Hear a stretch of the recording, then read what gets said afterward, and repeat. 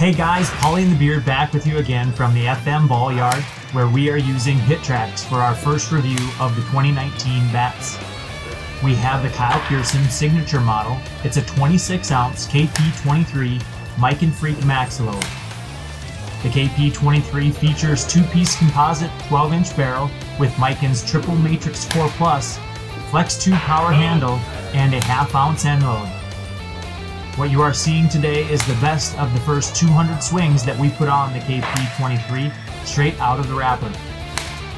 As you can see, the KP23 breaks in quick and produces nice exit speeds and also the distance to get the ball up and out of the park.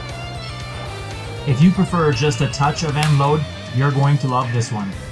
We used a combination of Trump Totes and Tournament Edition 52 300 core balls, and after 200 swings the barrel and paint are in great condition with no paint flaking or webbing at all.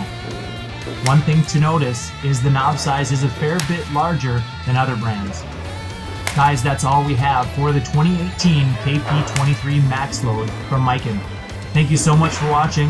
If you'd like to get more content from Polly and the Beard, make sure you like this video and subscribe.